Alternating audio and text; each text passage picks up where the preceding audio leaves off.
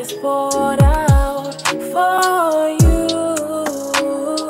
All I wanna do is bring you glory and honor. Good morning everyone. So it is currently 8 minutes past 9, so it's been nearly 2 hours since I got up. I decided instead of doing a back and biceps workout on its own, I was going to add a run on because I didn't do my run last week. So I was like, right, I'm going to catch up on that because I go with Jasmine and I don't want to like be behind. But I don't actually know if she's done that run yet, but I don't mind repeating it. So I had to run like 1 kilometre, 3-minute walk in, another kilometre, 3-minute walk in, so like 2 kilometres really. So it wasn't too bad, it's just very boiling, very warm, and I woke up this morning and I had started my period, so you know, to film a video, do a heavy workout and be up early, that takes some motivation when I feel the way I do. But really speak about my faith that much on YouTube. I do on my social media on Instagram and TikTok, but on my YouTube not really. I think I've done it like maybe once and then a little bit in my New Year goals videos when I was talking about my spiritual goals with God. I haven't really actually done that much content. I am thinking of doing some more Christian content on this account. I haven't fully decided yet if I'm turning it 100% Christian content, but I'm definitely going to incorporate Christian content within the week. But I might actually also be cutting down my videos per week depending if I get time or not. I'll try and get 2 videos done in the week. The issue is I work now, so I'm in college Monday, Tuesday, Wednesday, and then Thursday, Friday, Saturday I work. So it's just about figuring out what's going to work for me. I'm literally making this Monday morning and it's going out Monday morning, so like it's going out today when it's being filmed, because I didn't want to like leave you guys hanging or anything like that. But yeah, so usually in the morning when I prioritise God and everything, I don't go on my phone unless it's to just message Kian, but I message Kian on Snapchat, so that's the only form of social media I go on. But it's like I'm going through people's stories, I'm just messaging him, you know, to be like, good morning, how are you, kind of thing. So apart from that, I don't go on social media straight away in the morning. I don't actually go on social media until I'm eating my breakfast, so I tend to try avoid it as much as I can. And if I'm not too hungry and I don't feel like I'm going to keel over, I tend to do my God time before I eat. But it is actually just dependent on, you know, like what my day schedule is like, how hungry I am. Right now I'm not too hungry, which is shocking because I am on my period and I usually get really like craving weird things on my period, but I'm not too bad. I have got a really bad headache though from doing a heavy workout, and it's probably because I'm on my period. But yeah, so I'm doing my skincare now. I like to take care of myself, not just for me, but also just respecting the body that God gave me and the skin he gave me and the life I get to live because he's given it me. I've woken up another day, like that's something to be grateful for because not everyone does. That's why I work out, because it used to be to stay fit, lose weight, and sometimes it still is. I'm not gonna lie, sometimes I struggle with that. But mostly it's just honouring my body because I know that God's given me a body where I get to move, and it's like not everyone gets to go on a run or gets to lift weights because there's like conditions obviously that people may have which stops them from doing that. Skincare is done. I did wash my face by the way, I just washed it in the shower. I literally feel so low in mood right now, so I do really need to do my God time because it's just, I've had a stressful Sunday night, we'll say, and I'll speak about it. Ooh, that was my bottle. I'll speak about it more in detail later. But yeah, I'm gonna do like a little bit later where I'll speak about it.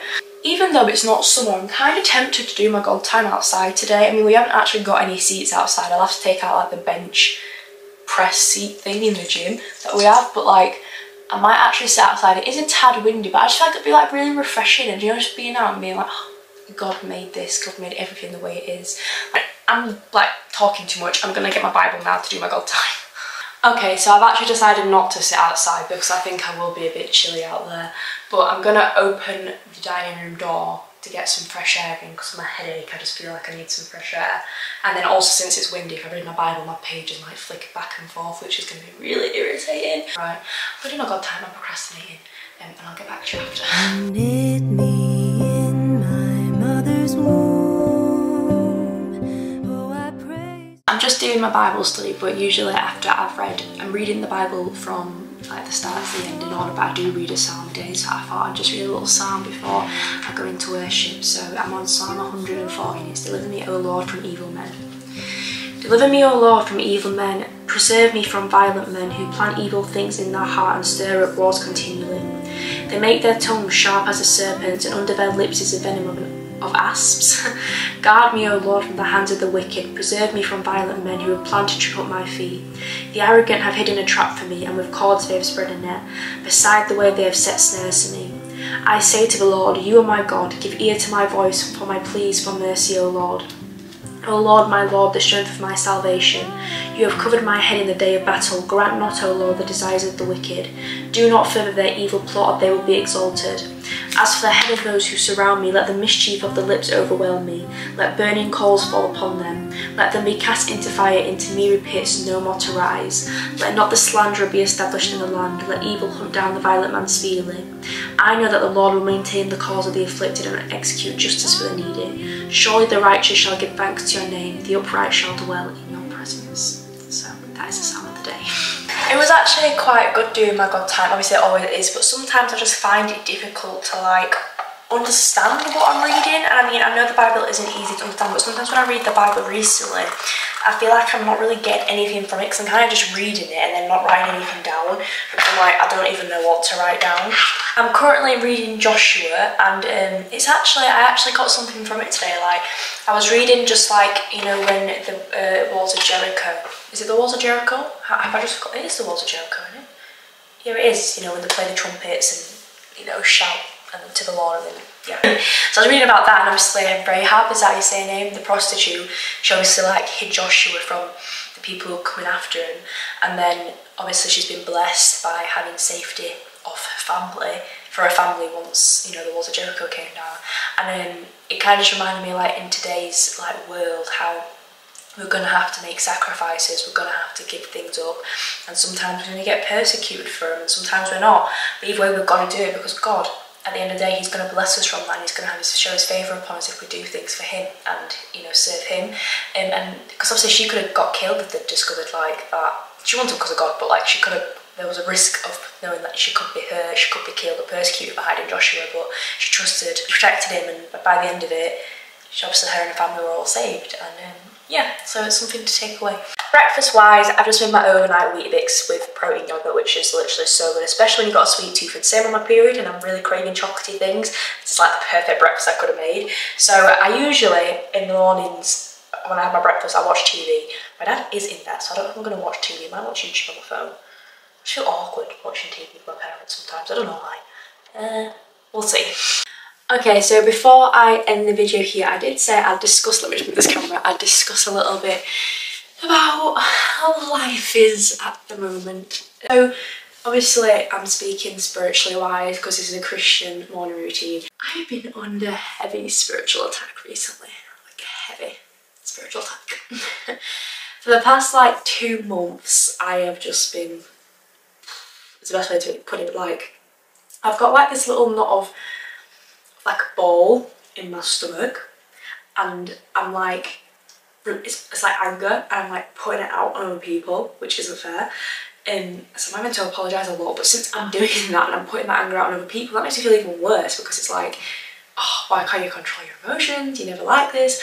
Oh, you upset everyone kind of thing, like how I have been recently. So that's maybe why if I have done videos I seem a bit off. I don't know if I do, but maybe I do. It depends on when I film them, to be honest, because sometimes I'm alright and then it kind of hits me out of nowhere and I'm just kind of like feeling that same feeling again. The thing getting me through is just like, we're never promised an easy life as a Christian.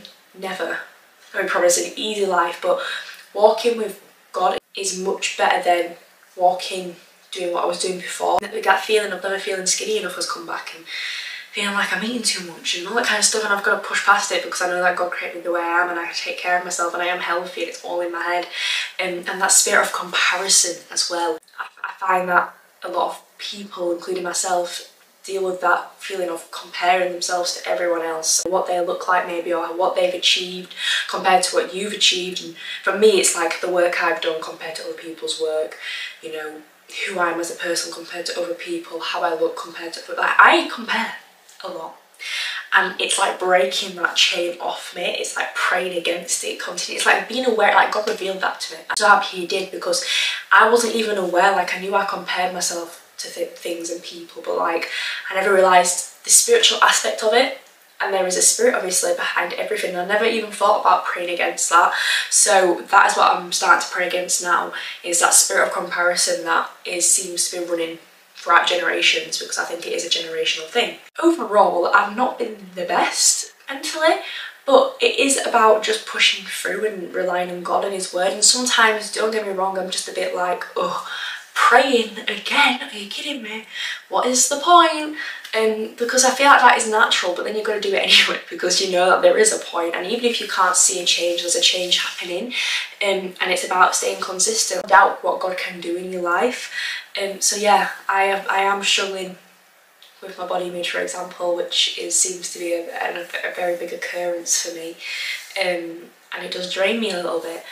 But as awful as it is right now, I know that in the future I'm not going to have to suffer with this. There's a reason behind like why this is happening. I don't want to cry, so, but yeah, there's a reason behind why it's happening and why I am struggling, and it's not just, it's up to me as well and how I speak to myself. Like if I'm telling myself I'm not skinny enough or all that kind of stuff, then yeah, I'm not going to feel like I'm good enough. Role I play in this because I have free will, and I can admit that I'm not the best when it comes to stuff like that. I can speak to myself in quite a bad way, which is something I have to break. But again, carry on praying about it. Like the other day I was feeling really drained. I was just a bit like, oh, I can't be bothered anymore. Like, what's the point of praying about this because it's not going away? I'm just going to have to deal with it for life. Words like that have power. So I can't be saying stuff like that, do you know what I mean? I've got to be careful what I'm speaking out. All of a sudden I've got all this hurt and pain which is coming out of nowhere, and it's like all just very there in my face, and I'm trying not to take it out on people. And that's difficult sometimes because like I don't really know how to handle it. Like obviously I'm praying about it, but in everyday life I'm struggling to handle it. Like I can snap like that all of a sudden, like the littlest thing can trigger me and I get really defensive, and like these walls just shoot up. And I don't even know where those walls have come from, because I thought personally, I was like, yeah, I've not got much hurt, guys, I'm healed from most things, but like I'm completely on the opposite end. Like I've got a lot right now that I'm dealing with. It's kind of just getting through it, and I don't really speak to many people about it. Not even really keen, to be honest. It takes me a while to open up to him, and not because I don't trust these people. It's just because I feel I don't want to make things about me.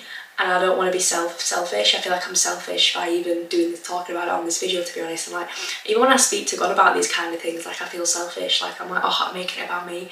You know, I've got to be grateful that I've got a life to live. Like, why am I, you know, talking about my emotions? There's so much more other things to worry about. I'm being selfish when I speak about my emotions, and I don't want people to think that I'm trying to make everything about my own issues and my own life, because I know other people struggle too and have their issues. And that's why also I hate taking my anger out of other people, because it's like, I know that that can hurt them, I don't know what they're going through.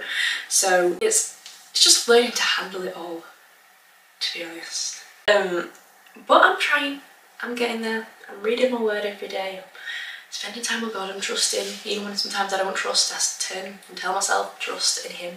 I am a bit more low, and I feel really tired all the time, and I'm going to pray against that as well. I keep forgetting to pray against that. I forget to pray about things because I always seem to be tired, and I don't know why. Like, I don't know what it is. Like, I can go to sleep at a normal time and wake up at a normal time, and I'm exhausted.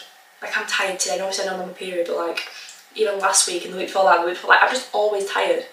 And I don't know where that's coming from. That's my little spiritual rundown and where I am at the moment. But it's the reason I am saying anything, even though I don't even know if I'm going to keep this in the video, I'll see. But it's just to make people aware that it's okay. Like, being a Christian is difficult, and it's okay for it to be difficult, and knowing that you're going to get through it, even if in the moments you feel like you can't, because you can, because God is with us and God is for us. It's about really just relying on him and laying it at his feet, and then trying your best not to worry or stress yourself out about it. So as I go on into these next few weeks, I'll carry on praying about it, carry on praying against the spirit of comparison, and also pray against doubting myself a lot. And the doubt probably comes from comparison. I'm sorry, this is like really depressing. Sorry. I've made this like a really depressing video. I'm not trying to make it depressing. I'm just trying to be open. I hope you guys have enjoyed. I know again, I made it a bit depressing. Don't even know if I'll keep it in. But yeah, I hope you guys have enjoyed, and I'll see you in my next video.